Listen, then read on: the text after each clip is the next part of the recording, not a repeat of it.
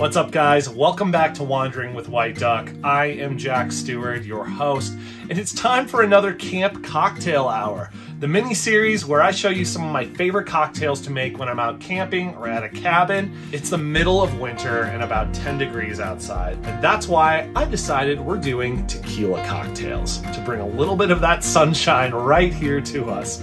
So without further ado, let's get into it and make some cocktails. Okay guys, so the very first cocktail we are going to make is called ranch water. And the reason I love this for camping is not only is it easy to make, it takes few ingredients, but also it's very refreshing. So when you're exerting yourself all day, it's nice to have something that quenches your thirst. Let's get into it.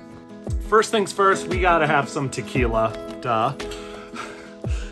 Next, we need some lime juice. Now, you can buy some real limes and cut them up and squeeze the juice. I decided to just go with the stuff that's already in the bottle, just to skip that step. And last but not least, you just need some club soda or just soda water of any kind. And that's it. To start things off, we're just gonna add some ice. If you're out camping and don't have access to ice, that's okay. Obviously, it just keeps it nice and cool, but you do not really need it. Next, we're gonna grab our tequila and add about a shot into the glass. Then we're gonna grab our lime juice and just add a touch, you know? It's really up to your discretion. I like it tasting extra limey, so I'm adding probably about a teaspoon in there. And last but not least, we're gonna fill up our glass with soda water. And that right there is some ranch water. Let's give it a try. Oh, that's good. It almost tastes like a really, really light margarita, which I kind of like. You've got the lime in there. You've got obviously the tequila, but you have the extra kick of the bubbles from the soda water. I'm giving this one a thumbs up.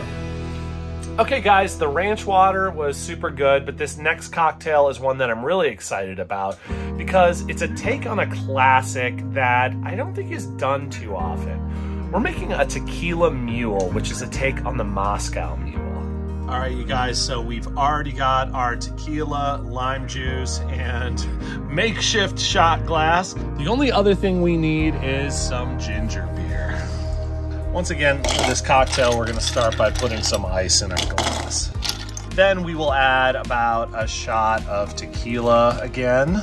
We'll follow this with some lime juice. Again, it's up to your discretion, but I like to add a little bit more than most people, so I just put some in there until it looks nice and limey, like that.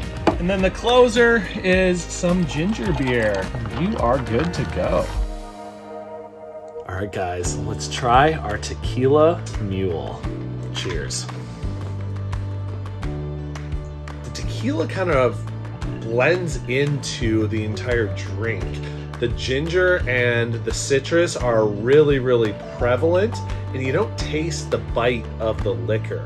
And so if you're looking for something that will really be refreshing as well, this is a great option for you. And again, so easy to make. And honestly, guys, I wish I had better company up here. This girl is absolutely passed out. Yeah, I'm talking to you. Okay guys, so for this last cocktail, we are going to make a classic margarita. Now it sounds a bit daunting for a camp setting, but it's really, really easy to make. We've got our tequila, lime juice, and we only need one more ingredient, and that is some Cointreau. Now let's be real here, this is not a lot of stuff, especially if you're going glamping or car camping. You can totally bring this and it makes one amazing drink. A classic margarita calls for a little bit more tequila than some of our other drinks. It asks for about 2 shots. Next, it is time to add some Cointreau. This is a very tasty liqueur that is gonna make our margarita taste amazing. We're gonna add about a shot's worth into the mix. And finally, we are going to add about 1.5 ounces of lime juice. If you're squeezing real limes, this is gonna be about 2 limes. But for our sake, that's about a shot's worth. All right, guys, time to try this margarita.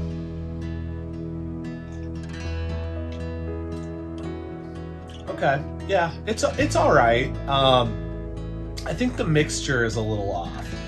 Also, I think I probably would squeeze real limes in the future, but all in all, for a camp margarita, it tastes pretty good.